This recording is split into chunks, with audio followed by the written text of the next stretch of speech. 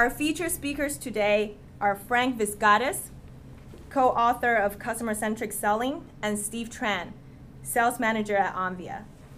Frank and Steve will be sharing tips with you on how to develop a more proactive sales strategy using the customer-centric selling methodology and getting early.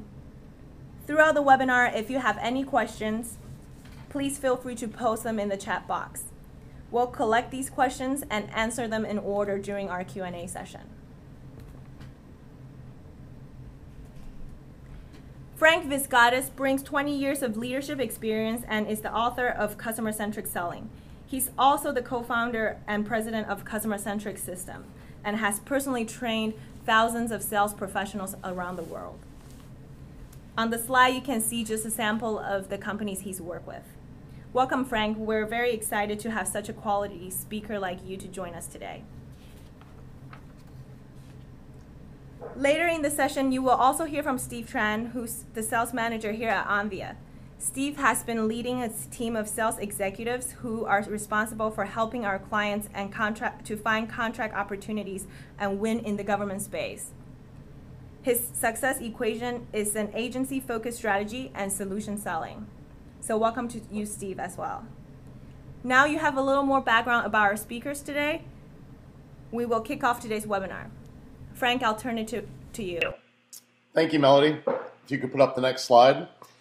Before I go into our specific strategies and tactics as it relates to RFPs and specifically unsolicited RFPs, I want to give you some background on how buyers buy and where RFPs fit into the process. The chart that you see in front of you is a chart that documents research that's been done over the last 30 to 35 years about how buyers buy complex, expensive, intangible products and services. And what we've done is we've broken the buying cycle down into three distinct phases. Phase one is what we call the solution development phase. Phase two is the evaluation phase. And phase three is the commitment phase. Now, 10 to 15 years ago, before the internet really took off and the wealth of information was put forth into the marketplace that exists now, in many cases, salespeople were able to initiate this buying cycle with a buyer. In other words, they were able to help buyers recognize a new need that they might have, work with them through this solution development phase, helping them see a vision of the capabilities that they might need moving forward, segueing into an evaluation phase where due diligence was done, demonstrations, validation, etc., with the RFP actually being issued relatively late in the process, usually mid to most of the way through that that second phase of the buying cycle. And in many cases, RFPs are part of a company's buying process, especially when you deal with a larger organization, or as Steve will talk about later on in the webinar, when you're dealing with large government purchases or large government acquisitions, the RFPs are mandatory. The question becomes, did the salesperson who is contacted and sent the RFP have any ability to influence that RFP, or is when that RFP shows up on their desk the first time they're finding out about it? If you look back to that beginning of the buying cycle, it's a triggering event that takes place that causes the buying cycle to start, the recognition of a need on the part of the buyer. Now, as I said, 10 to 15 years ago, salespeople typically were able, in many cases, to help buyers initiate that process. However, as I also mentioned, with the explosion of information in the marketplace and the wealth of information in the marketplace, that whole dynamic has changed. And what we found and we are finding is that buyers in today's buying environment, whether they be in the commercial space or in the government space, are really taking themselves through at least the first phase, and in many cases, the second phase of the buying cycle. In other words, they're creating the vision on their own by accessing the information that's out there and available to them prior to ever issuing the RFP. And when the RFP shows up on that salesperson's desk, it's just what I call the shadow of the story. And what I mean by the shadow of the story is this. In many cases, the RFP documents what the requirements are, but it never goes into what are the real business drivers, what caused that RFP to be issued in the first place. In fact, I was working with a client of mine out in Minneapolis a couple of years ago, and I asked the salespeople to share some difficulties with me that they were experiencing. And one of the difficulties that one of the salespeople shared with me is he said, Frank, when I get my sales cycle starts when I get an RFP. And the reality of the situation is his sales cycle was over when he got that RFP because he didn't have the ability to influence it. And as I'll talk about in a couple of slides, simply responding to that RFP and hoping for the best is really a losing proposition. Next slide. In fact, there was a research report done by Genius.com called Breaking Out of the Funnel that documented that in today's environment, buyers are educating themselves prior to ever engaging with vendors. In fact, as you see some of the statistics in front of you, 59% of buyers engaged with a peer first who had addressed a specific challenge. They're leveraging social networking, LinkedIn, etc. Almost half follow industry blogs on a specific topic. 44% conduct anonymous research on a short list of vendors. In fact, in many cases, when we talk about the short list of vendors, salespeople are being eliminated from opportunities before they even knew that they were ever involved in them. 41% follow those industry thought leaders, 37% post questions via social networking, and 20% use social networking to reach out directly to those vendors. The numbers don't add up to 100% because most buyers are going to engage in multiples of these activities. But the important thing for salespeople and for selling organizations to recognize is that buyers are going through a self-education process. They're getting there on their own. And if you as a salesperson, if you as a selling organization don't have the ability to influence that process, again, simply responding is a losing proposition. Next slide. In fact, what I want to do is I want to share a story with you about an online travel management company that I've been working with for the last 7 years. About 2 years ago, they had a new executive team put in place. And that executive team, against the advice of their sales management and their account management team, began responding to every RFP that was issued that they became part of. In fact, there were often very large RFPs, some of them in the millions of dollars. And it was becoming very frustrating for the VP of sales and the account management team because these were the people responsible for formulating the responses to the RFPs. I went out and met with them last fall and we did a study of what it was costing them, what was the cost benefit of simply responding to an unsolicited RFP. And what we found when we dug into their CRM system was that over the course of the prior 12 months, they had spent the equivalent of $1.1 million to respond to unsolicited RFPs that had simply landed on their desk. In fact, what it broke down to was approximately $35,000 per response. Now, that may seem or sound like a big number to some of you, but if you think about it, when you have to respond to an RFP, it's rarely, if ever, just one person responding to it. There's multiple people from your organization that have to be involved in that process. And in many cases, that doesn't even take into account the opportunity cost. What other opportunities did we miss by wasting our time on this unsolicited RFP? And what this particular organization found was that investment of $1.1 million resulted in $175,000 in revenue. It's the old joke about how we lose money on every deal, but we make it up in volume. So if you could go to the next slide. What we recommend in customer-centric selling and what I revisited with this particular client was a particular strategy designed specifically for handling unsolicited bids and unsolicited RFPs. Our recommendation is this. The next time you receive an unsolicited RFP, contact whoever sent it to you, whether it was procurement, an industry consultant, whomever the case may be, and offer to complete that RFP if what they will first do is provide you access to key executives of the job titles of your choosing so that you can interview them to find out what were the business drivers that caused that RFP to be generated. Now, recognize in the public sector and the regulated marketplace, once the RFP is issued, that's really not an option. There's legal issues around it, laws surrounding who can be contacted, when they can be contacted. However, in the regulated environment, what you can usually do is ask for a bidders conference. And our suggestion is that just as if you would get access to executives in a commercial environment, if you can get to a bidders conference, whatever agency has issued that RFP typically has to have someone there who can respond and answer questions. So you have to do the process of trying to uncover what the business drivers are in more of a public venue as opposed to one-on-one exchanges. Now, here's the challenge for us as salespeople and selling organizations. If they won't give you that access, should you spend your time responding? Well, I guess I would ask the question, can you make your quota losing 98.4% of the time? I know I can't. Now, there are some dirty little secrets, though, in the RFP business that if you're aware of them, you can use them to your advantage. And the first and maybe the biggest one is this.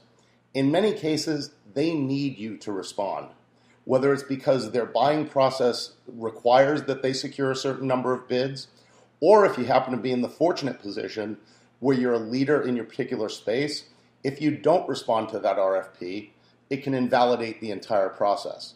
So sometimes you can use that leverage, their need for you to respond, to gain that access, whether it's direct access or through that bidders conference. Now, again, I try to avoid the words always and never because they tend to get me in trouble.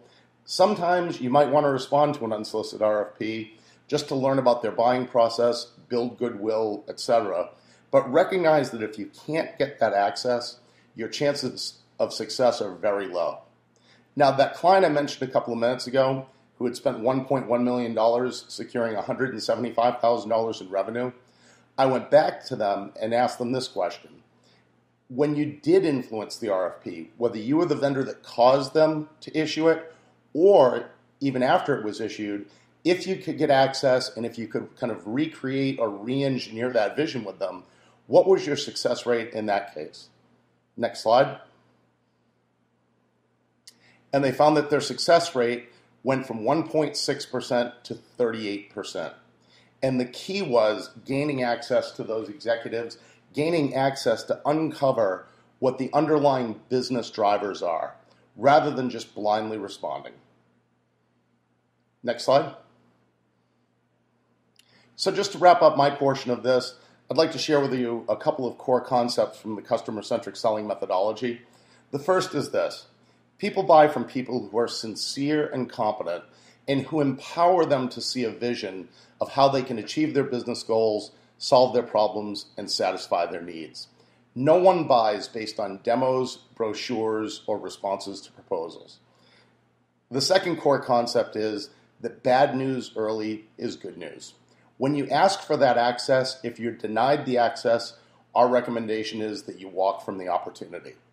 If you're going to spend 30 or 60 days responding to an RFP that you're going to lose anyway, I'd rather find that out now than wait the 30 to 60 days just to find out exactly the same thing. The key is understanding the triggering events that cause that RFP to be issued, being able to do research and really understand who it is that you're dealing with, and be able to build a relationship versus just filling out an RFP.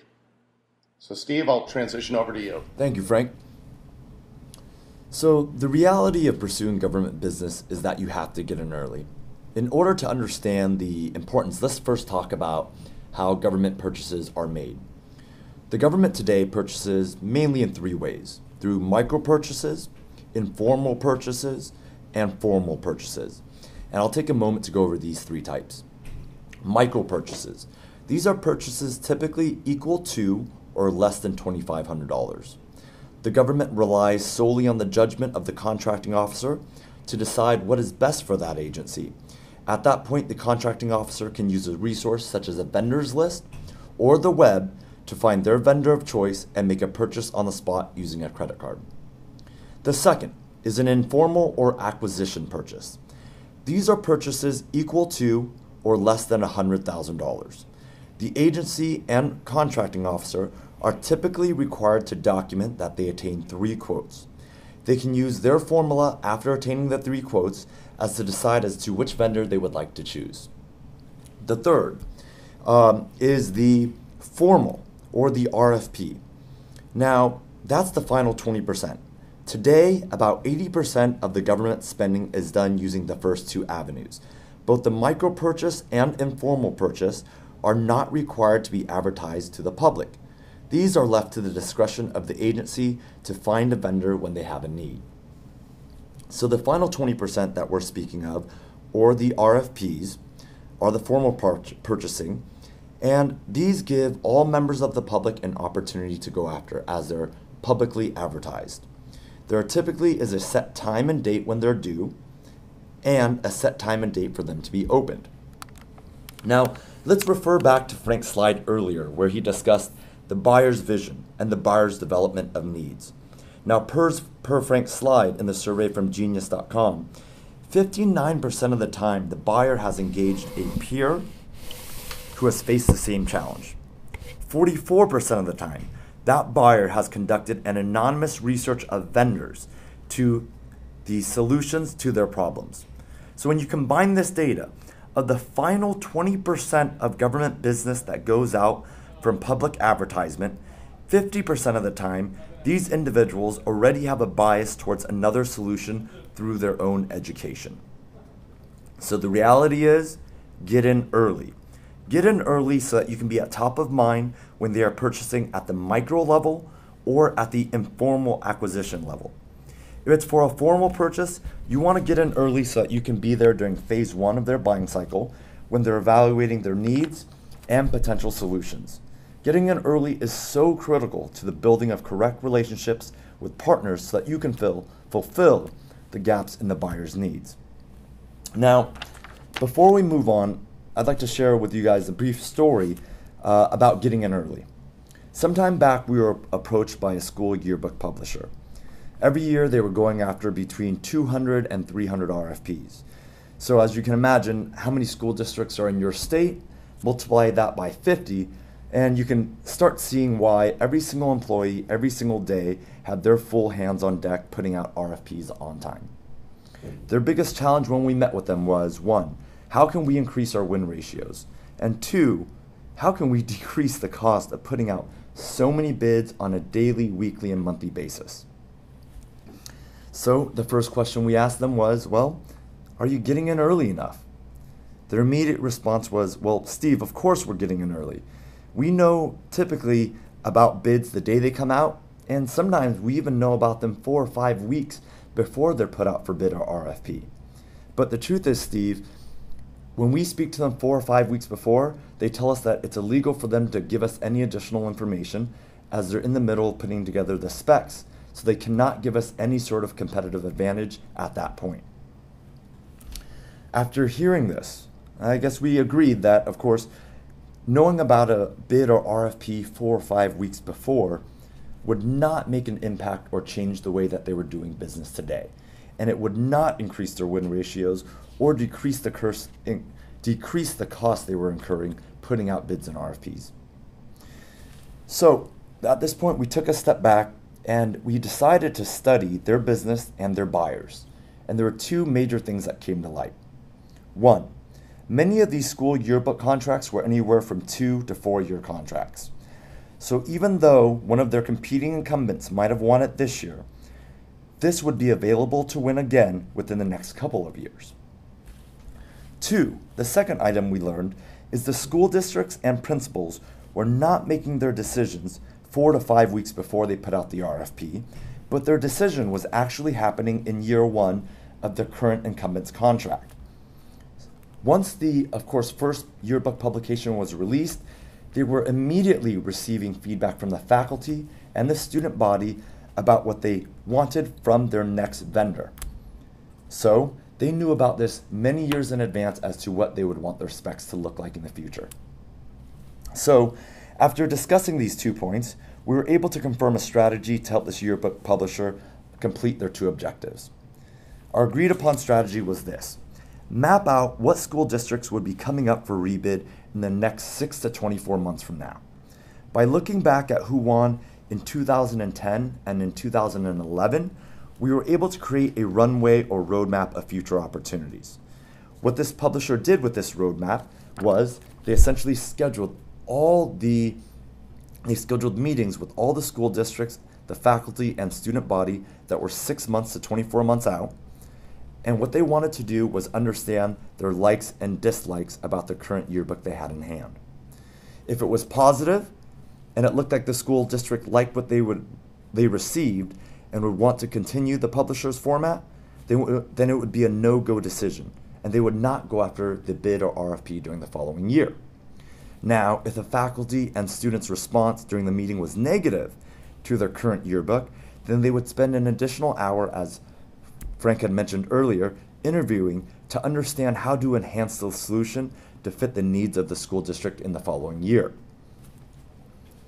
Now, using this strategy, they now knew what RFPs they didn't have to go after next year based off the positive responses, decreasing the number of RFPs they put out, leading to that overall decrease in annual cost. 2, they knew based off the school districts that were unhappy and would be more likely to change, they could interview them early enough and could now include in their RFP the, of course, enhanced solutions to increase their win ratios. I share this because getting in early for every company is so different. For this company, getting in early meant helping them understand what was happening 6 to 24 months from now. That was a huge change in focus for them, as prior they were focused on what was happening in the next 30 to 60 days. A lot of companies do this all the time. They focus on today because they believe that if they don't go after all the RFPs that are in front of them today, it's missed revenue. So they keep in this constant cycle of working hard with their heads down, doing the same process over and over. I challenge each of you today to take a step back, look at where there might be an opportunity to get in earlier, because in many cases, the cost of doing things the same way outweighs the cost of changing, as it did for this school yearbook publisher. Next slide. So, how to win before a public solicitation. Introductions that will trigger a change. I believe at one time or another, all of us in this room have been approached by a salesperson who knew little or nothing about us, but certainly knew everything about their own product or service. And within a measly 5 minutes, I'm sure they wanted to teach us everything in hopes that it would trigger in us to make a change in their favor. I think I can answer for most of us that it probably did not trigger a change in their favor for their product or service. Similarly, government agencies go through the same experience with vendors as we do with salespeople. Frank's customer-centric selling is what we recommend, and it helps so many sales organizations because it helps us think as salespeople how to think about the customer's challenges and look at the customer's problems through their lens.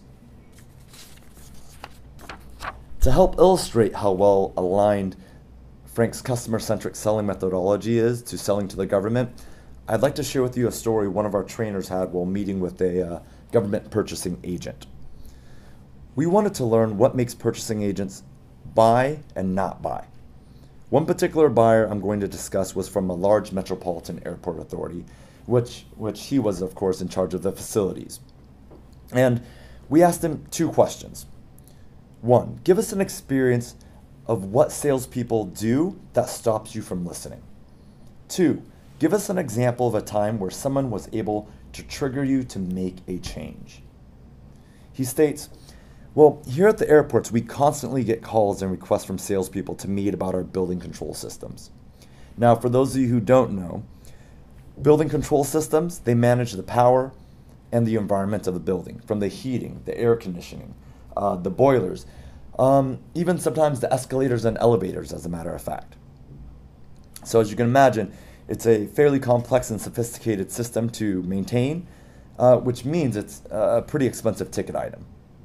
And he had said over the years, he had met with a large number of manufacturers who did building control systems. Some flew in 1 sales rep, some flew in 2. Some even brought in multiple sales reps from the same company if the first meeting was not successful. But he said no matter the company, no matter the rep, all approached their meetings with him the same way, which was, hi, my name is, and you know what, I've been looking at your airport for quite some time, and I would like to consult you on how my company's building control system is the best. Ours can do this, ours can do that, and as well ours can do this too. And he said within 5 minutes, he turned his ears off because he had heard so many I's, ours, our can, ours will, and nothing about the conversation was about him, his challenges, his obstacles, his needs. So, in response, we said, I guess over the years you've never changed your building control and building automation systems. He said, well, no. He said there was one individual who was unique from all the others that finally triggered him to make a change. The vendor, the way that he approached him was, "Hi Joe, in 2002 I found that your airport purchased an XYZ building automation system. I'll use XYZ here to protect the vendor." And he followed that up with, "In your state, the 2015 energy standards require that you reduce your energy consumption by 15%. And from what I read from your county's CIPs, its top initiative is to reduce the use of fossil fuels and become more sustainable. Currently, I see that you're about 7% short of the state's energy standard, and based off your budget documents, it doesn't look like you can afford any new expenses this year. Well, what I'd like to discuss with you is how our building automation system can help you cover the 7% gap in energy use while using the monthly energy savings to pay for the costs so that you don't have to ask the county for additional budget." Now this approach, it beat out all the other building control system vendors that had spent time, money, and resources trying to trigger a change in the airport's building control systems. The other companies got in early, and yes, they got in early enough to trigger a change, but they didn't have the approach that it took to trigger the change. This is why Frank's customer-centric selling methodology is so important. His approach shares with you the mindset, the preparation, and the information you need to have in order to not just sell to the government, but to sell to any of your customers. And what I hear most when I share this with sales organizations is that, well, Steve, gathering this intelligence takes a long time and we don't have the time to do it. Well, it's really expensive to acquire, Steve. And one of the best I've heard is, well, yes, that looks like it'll work, but we're working on a project right now and we'll push that off till later.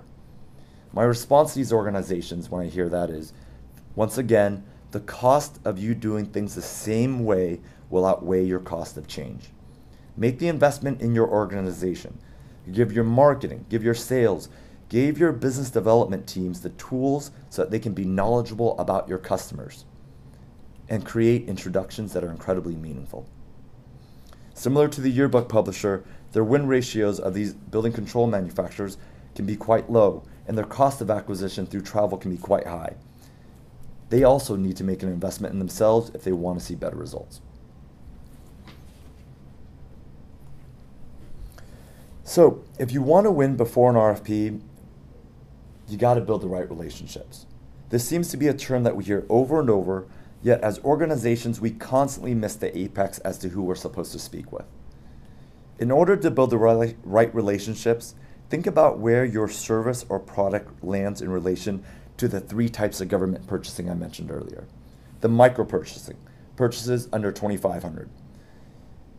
Informal purchases, purchases under or equal to $100,000.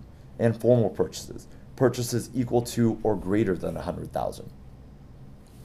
First, understand where your purchases fall. Then, understand not just who does the purchasing, but who sways a decision for purchase, as they are often very different. Here in Seattle, over the past few years, we've added a number of painted bicycle lanes. And although it seems as though painting a street line or a bicycle symbol on the street would mean meeting with somebody at the informal or micro purchasing level, believe it or not, the person who helped drive this initiative for more painted bicycle lanes in Seattle was the mayor. Now, on the other end of the spectrum, seismic building testing, or the testing of our city's buildings to see how well it will sustain an earthquake, one would think that due to the significance of its failure, that this would be treated on the formal purchasing level. However, many cities leave it to the building engineer's hands to determine the best contractor, so it's often done at the micro or informal level. So, don't just build more relationships, but build them with the right buyers of your services. And remember, the cost of doing things the same way can often outweigh the cost of change. In conclusion, through our experience, surveys, and the stories that we shared with you today, I hope that you take away 3 things. 1, the reality of doing government business is that you have to get in early. Take the time to understand what is early for your organization. 2, if you want to trigger a change in your favor, you must look through the lens of your customer. And 3, understand where your products and services fall in the purchasing windows. Melody, I believe Frank and I are available for Q&A. Thank you, Steve. And just a reminder, if you have any questions, please feel free to put it in the chat box. Throughout the session, we have collected a series of questions, and we'll get that started and queued for Frank and Steve in just a second. Before I get started with the Q&A session, I want to remind everyone that the webinar today is recorded and will be sent to all the registrants and attendees. So rest assured, you will get this copy. So the first question I got was for Frank, and then it's about improving the chance to win. So the question reads, if I do get access and therefore I have to respond to a bid or RFP, do you have any additional recommendations that might help my chances? Yes, certainly. Our recommendation is that if you do get access, whether it's to individual buyers or to the buying committee, that in addition to just the responses to the questions within the RFP, take the time to write a 2 or 3 page executive summary that ideally outlines your understanding of what the business drivers are that you were able to uncover, and additionally highlighting any unique capabilities that you might have been able to insert into their vision. And the reason we suggest writing the executive summary is that my experience is that there's only 2 parts of an RFP response that executives really read. That's the executive summary and the price. All the stuff in the middle is generally for lower level people to pour through. Great. And then my next question is about price. So one question says, my business is a commodity service, so it's hard to differentiate other than price. What should I do in terms of lowballing my price to win the business? Well, I mean, certainly a couple of things to think about. One is if you are in a commodity type of sale, our belief is that you can differentiate yourself as much by the way you sell as by what you sell. And in a commodity type sale especially, using your interaction with the buyer and how you engage with them, again, using tools like Onvia to make sure you've done the research, to build the relationships, etc., using those as competitive differentiators rather than just trying to differentiate on price. The danger in just lowballing a price in order to get the business is that in many cases there are other safety valves, if you will, built into the whole process. Let me give you a quick example. I have a friend of mine who does human resources consulting, and about probably more like 15 years ago, he bid on a piece of business via an RFP to do about a $250,000 project with Con Edison in New York. And he did just that. He lowballed the price, ended up being awarded the business because he did have the lowest price, but he got about 2 weeks into the engagement and found out that at any time during the process, the company, the client, had the ability to pull the plug and go with someone else if they weren't, quote unquote, satisfied with the results. And sure enough, they had a bias toward another consultant that they wanted to work with. The person I knew got the business initially because he lowballed it, but ultimately after 2 weeks, it got pulled and given to the other vendor. Thanks, Frank. The next question I think is, it could be both for Frank or Steve, but it reads, what is the best approach towards effort estimate for an RFP or an RFI? I'm sorry, could you repeat that one more time? What is the best? What's the best effort estimate? So, how do I kind of gauge the amount of work or the amount of effort that my sales team will have to put towards responding to RFP or RFQ? Steve, do you want to comment on that, or would you like me to? Yeah, I mean, I believe we probably could both. A couple of things. In terms of, I most recently went to a seminar here down in San Francisco, and they surveyed the room, and they surveyed the room of how many people have put together 100-page RFPs, 200-page RFPs, 300 pages, all the way up to 500 pages. And even at 500 pages, a number of hands in the room were still up in the air. Some of the things that I could recommend to help you understand the effort are: take a look at if that agency has put out a similar RFP in the past 3 to 5 years. Oftentimes, you can put together a FOIA request to take a look at the winning RFP, winning proposals, and take a look at what the previous incumbent had to do to win. That might give you a good judge or indicator as what it would take for you.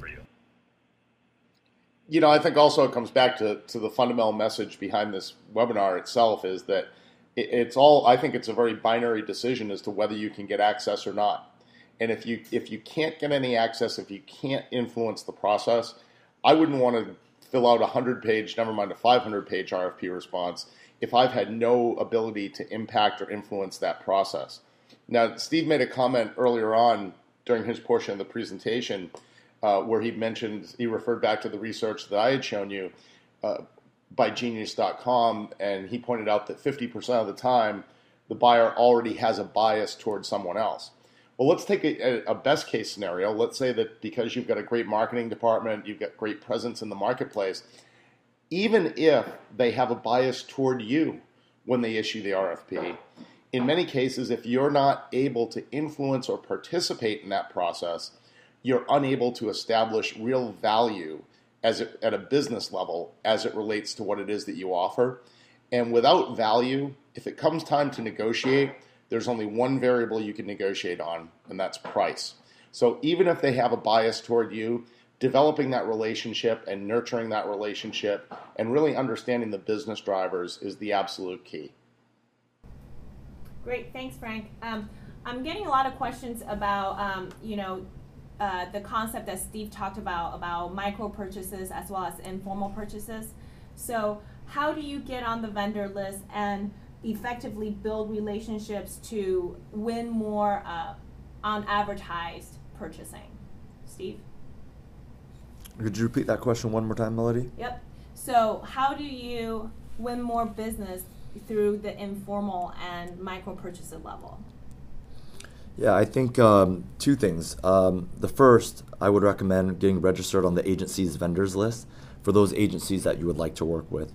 Imagine the vendors list as being a sort of yellow pages for the government agencies to use.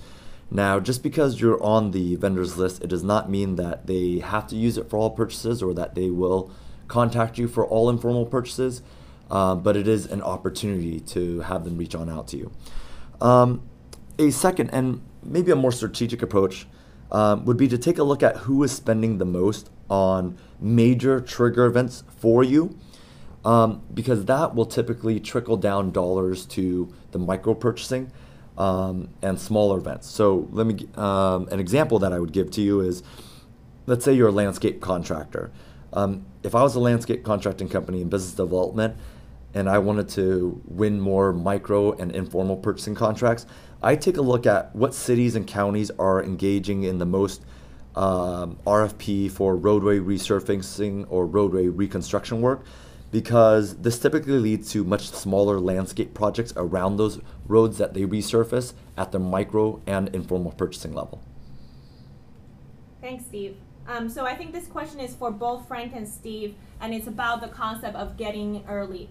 How do we get to know about upcoming bids or RFPs that are 6 to 24 months in advance? Well, I think that what you have to be doing, from our perspective anyways, is constantly monitoring your prospect base for what we call triggering events. In other words, what is it that's going to cause them to begin to look to change? In the commercial world, it can be things like mergers and acquisitions. In the more regulated world, it could be new laws, new regulatory issues, etc. But in many cases, there's something that's going to cause someone or cause an organization to be ready to begin this process. And the key is, can I be with them from the start or as close to the start as possible? And really that only can happen if you're actively looking for that and nurturing them along the way. And the example I often give when I'm teaching a workshop is that for my organization, a small transaction is $20,000 or $30,000, a large transaction goes into the multi-millions. And whether it's a $30,000 transaction or a $2 million transaction, our average sell cycle is about 60 days. Now, sometimes it takes a company 5 years to be ready for that 60-day sell cycle, but once they're ready, things move along pretty quickly. Yeah, to follow Frank's statement up, on more of a research approach, if you want to take a look at what's happening 6 to 24 months from now, another recommendation that I would make is you can visit your city and state or local county offices. A majority have capital improvement plans and budget documents that will share with you not just this year's plan to see what's happening 6 months from now, but future plans. And if you've ever studied a CIP or these budget documents that the city carries, you'll often see that they'll list what their top 3, 5, 7 objectives are for the year, and they'll even list out year by year what projects they plan on undertaking and the amount they plan on setting aside to do so. If you do work with the government, I mean, this is some of the best intelligence that you can have because it tells you dollars, plans, goals, as well as even barriers to action to make you a well-informed, of course, seller of your product or service. And on the other end of the spectrum, if time is very short for your company, there are private companies like us here at Onvia, and I mean, we have a library of the budgets and CIPs, and we actually help extract only those CIPs and plans that matter to you.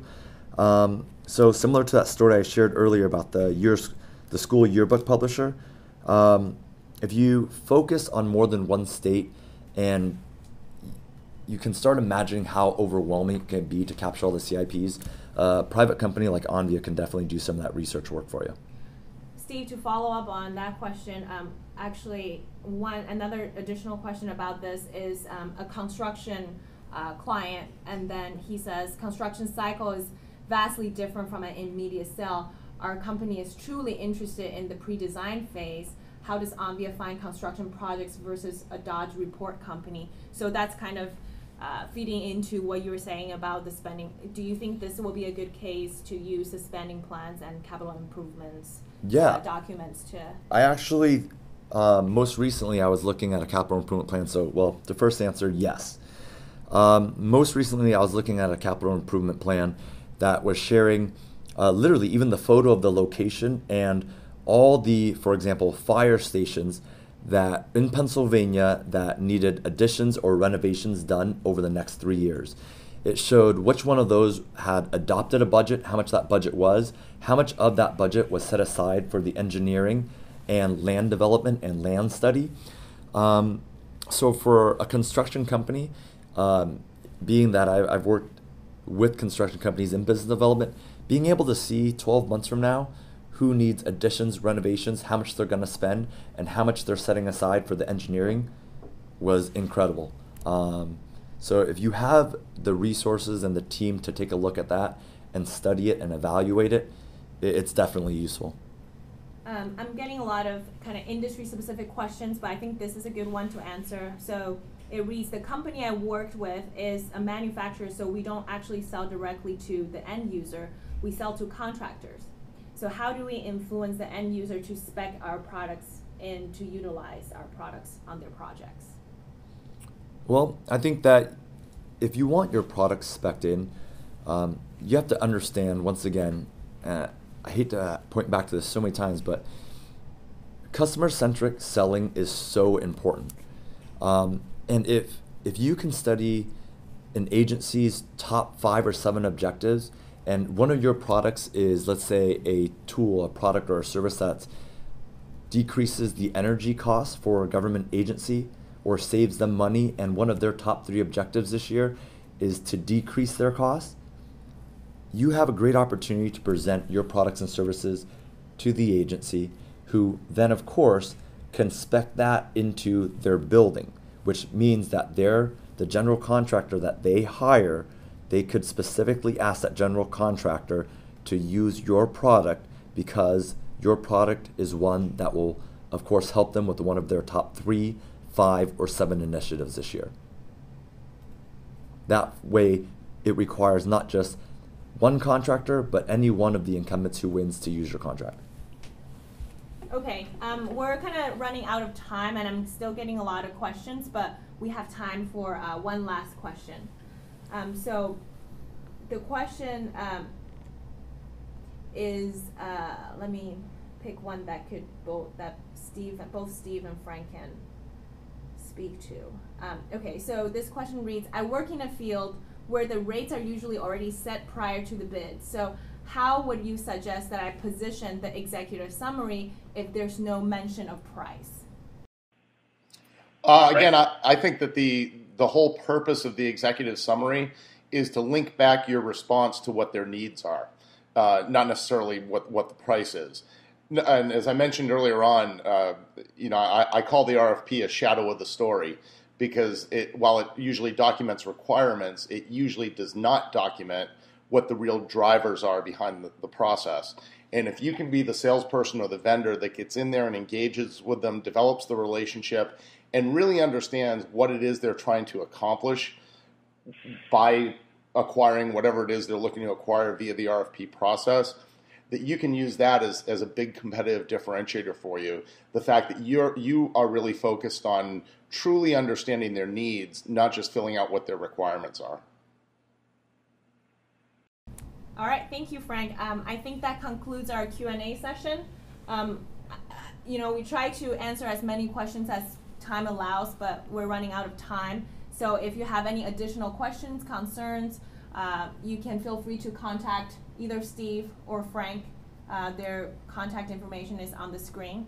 And again, the webinar is recorded, so everyone will receive a copy of the recording as well as the slides. I want to thank everybody for taking out some time to join us today, and then we look forward to having you joining us in our future webinars. Thank you.